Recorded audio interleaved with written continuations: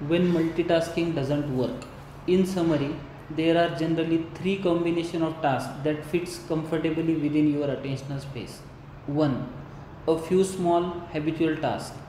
We are able to breathe while we run, pay attention to our heart rate and enjoy music all at the same time. As mentioned earlier, initiating these habits require attention, and then another attention is boost if we need to intervene to stay on the track. 2. A task that require most of our focus as well as the habitual task. Our attentional space is powerful, but it's also very limited. At best, we can do one small habitual task plus one more activity that require most of our attention. Two examples: listening to the podcast or audiobook while doing the maintenance task, or playing a simple repetitive video game on a phone while listening to the audiobook. Filling the rest of your attentional space with a habitual, mindless task is often not the best way to use spare attention. So, when possible, avoid loading it to the brim. 3. A complex task. Your most productive task, the one that enable you to accomplish significantly more for every minute you dedicated to them, fall into this category. The more time and the attention you spend on this task, the more productive you become. The amount of attentional space consumed by the complex task varies over time. While carrying on the discussion with your boss, for example, your attentional space may shrink and expand rhythmically to match the content of the conversation, allowing your mind both to wander and to focus on the conversation when it becomes more complex. In a team meeting, you could, in an instant, go from being a passive observer to getting called on for the progress update. Having some attentional space to spare during the complex task allow you to do two things. It leaves room to reflect on the best approach to completing the task, so you can work smarter and avoid autopilot mode. You will be able to come up with the idea you might not have had if you were filling your attention to the brim, such as a realization that you could scrap the introduction of the presentation you are going to give and instead dive directly to the point. Leaving some space also enable you to work with a greater awareness of where you should be directing your attention in the first place. That means you can better refocus when your mind inevitably wander from the task at hand. At the same time, you have attentional space to spare if the task suddenly become even more complex. Attention overload. Fitting the right amount and type of task into attentional space is both an art and investment in productivity. The cost of overloading our attention can be pretty several. Have you ever walked into your kitchen or living room and realized you have forgotten why you went there in the first place? You have fallen into the attentional overload trap. You tried to cram so many things into your attentional space: the TV show that was playing into the background, random thoughts, and the IMD page you are just read, and did not have enough space left for your original intention. In this case, you meant to grab the grocery list your parent left on the dining room table. The same things happen when the work problem weigh on your mind as you drive home from the office. In this situation, your mind may be even more full, decoding and processing the talk show on the radio while ruminating on what happened at work that day while running through the multiple habit sequential that let you drive home largely in autopilot mode. If you had planned on buying bread on the way, chances are you won't have enough space to accommodate even that small, simple intention. You will arrive home feeling overwhelmed, and only in the morning you will open the bread drawer and remember the previous day's task. We have to work with intention and as much as possible. This is especially true when we have more to do than time within which to do it. Intention enables us to prioritize so we don't overload our attentional space. Doing so also leaves us feeling more calm, just as you likely feel uncomfortable after overeating. Stuffing your attentional space with too many tasks can make you feel unsettled. At any one time, your attentional space should hold at most two key things that you are processing: what you are intent to accomplish and what you are currently doing. This is not possible 100% of the time, especially as you become immersed in the task. But by being mindful of your intention, you can be confident that you are immersed in what you are actually aiming to get done.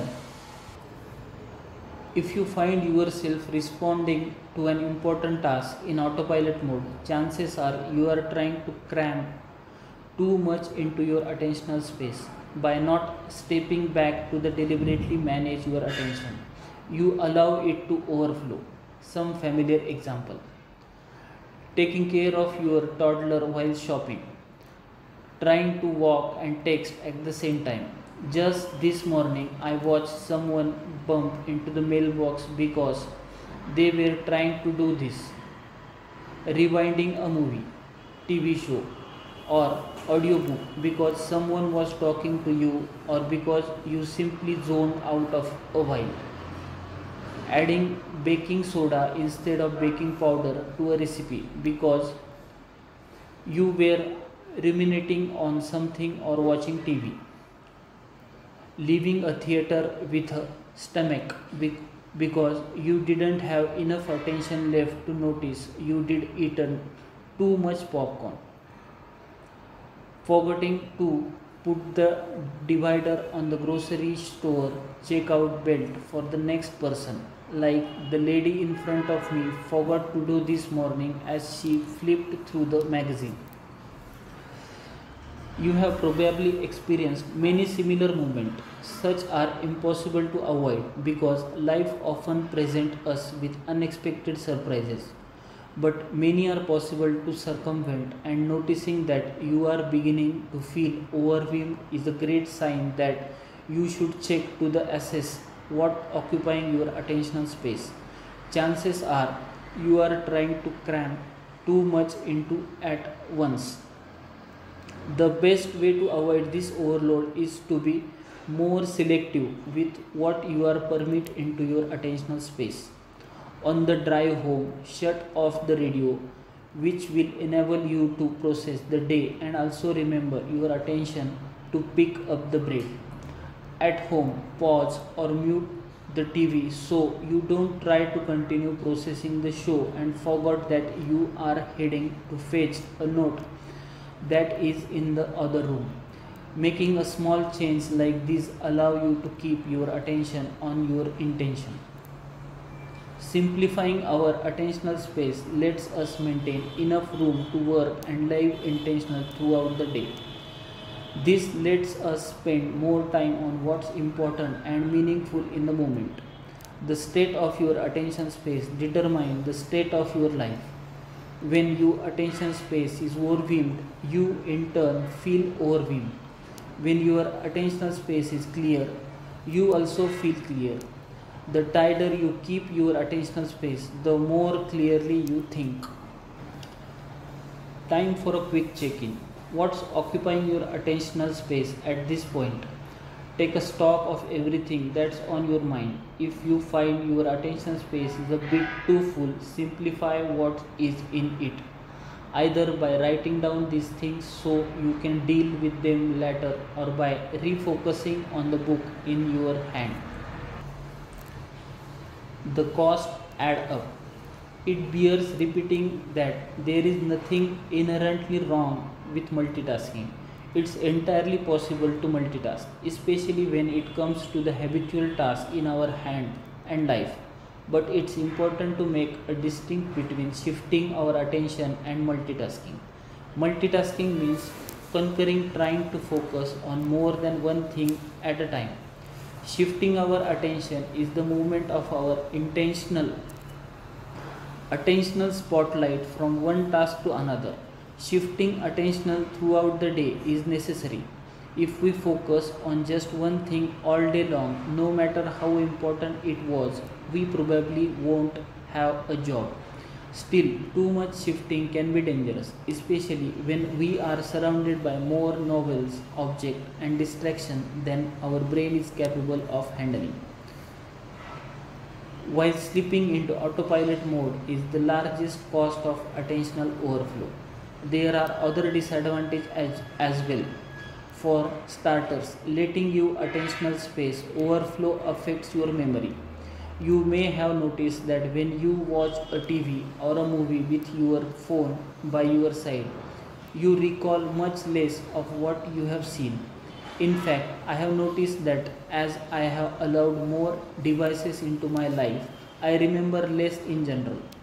Technology speeds up time by tempting us in each moment to fill our attentional by the brim. This leads us to remember less because it is the only when we pay attention to something that our brain actively encodes into the memory. When we make our attentional space juggle too many tasks, we fail to notice and remember the details of most important work. When we multitask, we even process our work with an entirely different part of our brain. Take study for example. As a Russell Podcast, a psychological professor at Stanford, explained to me, when we learn while we multitask, we rely more heavily on the basal ganglia, the brain system that's involved in the learning of skill and habits. However, when we encode information in the more focused state, we rely more heavily on our brain's hippocampus, which actually let us store and recall the information. What use is our time if not to create memories of conversation, meals, vacations, and other experiences? When we fail to focus deeply on any one thing, we focus instead only on the highlights of what we are doing, and as a consequence, later forgot how we spend our time. Letting our attention overflow make our action less meaningful because we don't remember how we spend our time in the first place. This affects our productivity in the long run. We make more mistakes because we don't properly encode the lessons we learned and the first time we messed up. We also accumulate less knowledge, which when we do knowledge work for living, sets us back in the long run. Constantly shifting our attentional spotlight to focus on one thing, then another, not only prevents the formation of memories but also undermines our productivity. Research shows that more often we fill our attention to the brim. The longer it takes to the switch between tasks, the less we are able to filter out irrelevant information on the fly. The poorer we become at suppressing the urge to switch between tasks in the first place. As I mentioned back in chapter 0, when we are working in front of computer, a device that obviously choke full of the novel thing to focus on average we work for just 40 seconds before we are either interrupted or distracted. This number becomes even more concerning when we consider the fact that our phone is by our side and interrupting us as well. Needless to say, our best work happens beyond this 40-second mark. Nearly every single important task takes more than 40 seconds to focus attention to do well. On the top of obvious productivity toll of the continuously interrupting ourselves, we are also not that good at shifting our attention. Even when our attentional space is relatively clear and focused on just one task, there are deep constants associated with switching quickly to another, according to the Sophia Leary, a professor of organizational behavior at the University of Washington. It's not possible for us to seamlessly switch attention from one task to another. Leary coined the term attentional residue to describe the fragment, or the previous task that remain in our attentional space after we shift to another activity. It could be that you are sitting in a meeting and your mind keeps going to a project you were working on right before the meeting, or something you anticipate doing right after the meeting. It's having that divided attention where part of your brain is thinking about those other ongoing project that you have. This is what makes it so difficult to devote yourself to what you are supposed to do doing in the present. This attentional residue keeps our mind continue to evaluate, problem solve, reflect and ruminate about previous tasks long after we have transited to the next. Switching becomes easier only once we finish a task, especially when time pressure like a deadline motivate us to give task done. By contrast, Leary explained, if you work on something and you don't really have to rush, but you get it done, your brain can keep thinking about what else should I have done, or is there another way to do this task, or maybe I could have done better. Even though the task is completed, it's hard for your brain to get closure in general, since our brain is no longer motivated to complete this loose deadline task. Leary found that the mental activation of the goal, time pressure narrow our focus on the task, restricting us from considering a number of more creative ways to complete it. We don't question our approach as much because we have not stepped back to consider the alternative. This makes it easier to switch. All this raise a question: just how several is the productivity cost of switching? Switching does make your work more stimulating, and its cost may be worth bearing if your work takes only 5% longer and you make only an occasional mistake. In practice, though, the cost is usually much greater. One study found that when we continuously switch between the tasks, our work takes 50% longer compared with doing one task from start to complete. If you are working on a pressure or deadline free project, consider taking a break before starting something else so more of what attention residue can dissipate. As far as your productivity is considered, the best time to take break is after you have finished a big task. The quality of your attention. Intention is the bouncer of your attentional space. Let's in the productive object of the attention and keep the distraction out.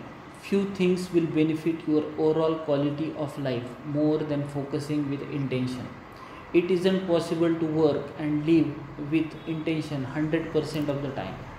Demand gets in the way. Our focus shifts and our attention space overflow, but we can maintain our intention for enough of the day to accomplish a lot more than we would otherwise. This chapter has been largely theoretical. In order to put its advice into practice, you will need to do several things. Set intention more often. Modify your environment to be less distracting. Overcome the mental resistance. You have to certain tasks. Eliminate distraction before they derail you and clear the distraction inside your own head. The subsequent chapter covers each of these ideas in turn, but understanding the principle behind them is essential. There are numerous ways to measure the quality of your attention, but I have developed 3 measures to track my own progress. You can use this yardstick to measure your progress, as you can adopt the tactics in this book into your life. 1. How much of your time you spend intentionally. 2. How long you can hold your focus in one setting. 3. How long your mind wanders before you catch it.